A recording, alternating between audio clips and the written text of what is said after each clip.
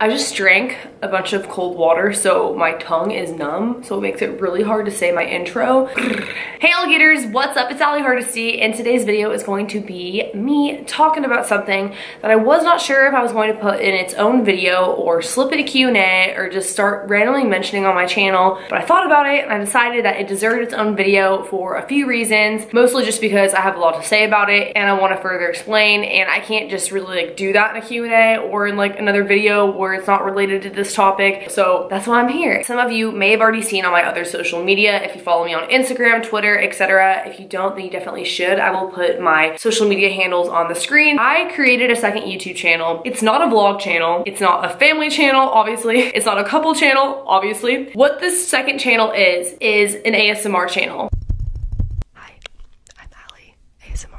And I know that a lot of people don't know what ASMR is, and if you do know what ASMR is, keep watching because I have a lot more to say. I want to talk about why I actually made this and why I feel like my ASMR channel may be seen as a little controversial and or different than a lot of the other ones, or at least the videos that I plan to put on there, and that's why I kind of want to put this out as like a warning. And if you don't know what ASMR is, the best way I could describe it to you guys is something in your brain that gets triggered by certain noises. For example, when I was an infant, I had really curly blonde hair, and so at night when I was tired, I would twirl my hair in my finger until it got stuck, and then I would cry and my mom would have to pry my finger out of my hair. But for some reason, that feeling or that noise or whatever it was relaxed me so much that I was able to fall asleep at night, even though I'm the type of person who could literally not sleep for days on end. Like right now it's 3 in the morning and I'm filming this video. Another example of ASMR would be when your mom whispers in your ear and she's trying to calm you down and get you to go to bed. And obviously I'm still talking somewhat loud, but picture somebody in your ear really softly. It's a really relaxing noise. There are different ASMR triggers. Turning a page in a book could be one of them. I know this sounds really crazy because it's something that people may not even realize, but it's relaxing them. And so when you listen to something that is an ASMR trigger over and over, like somebody is doing it purposely, not everybody, because not everyone experiences ASMR, but most people do, will experience like a tingling sensation in their back, in their spine, and make some people sleepy. And I don't know, it's just a really interesting thing how like your body is able to do that from certain noises and sounds and whispering, etc. And so that's basically what ASMR is. I had a noise machine growing up. My mom had this book that she would whisper to me before I would go to bed when I was younger. I've always listened to ASMR even before I listened to ASMR on YouTube, if that makes sense. I just didn't know it had a name for it. It's one of the very few things that can get me to fall asleep at night. There are YouTube channels dedicated to doing this called ASMR artists. A lot of you guys may be familiar with the slime videos that were like a trend in, what was that, 2016, 2017, 2015?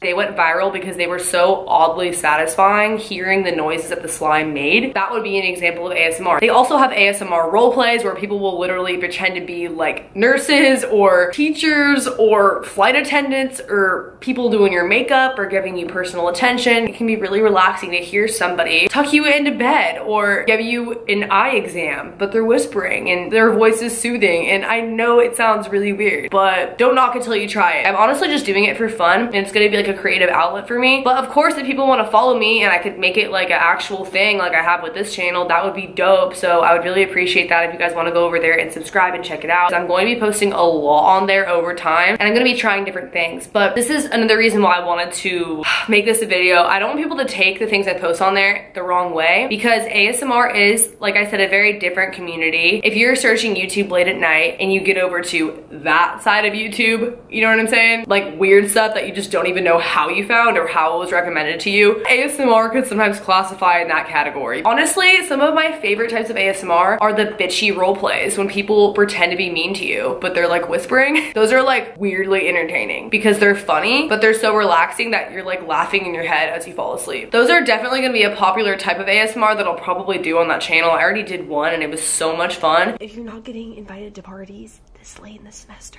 you're probably not going to. So you did want to sit? Okay, I mean, honestly, that's kind of gross because I don't know if you have anything. We probably shouldn't share drinks on second thought. Will you hold still?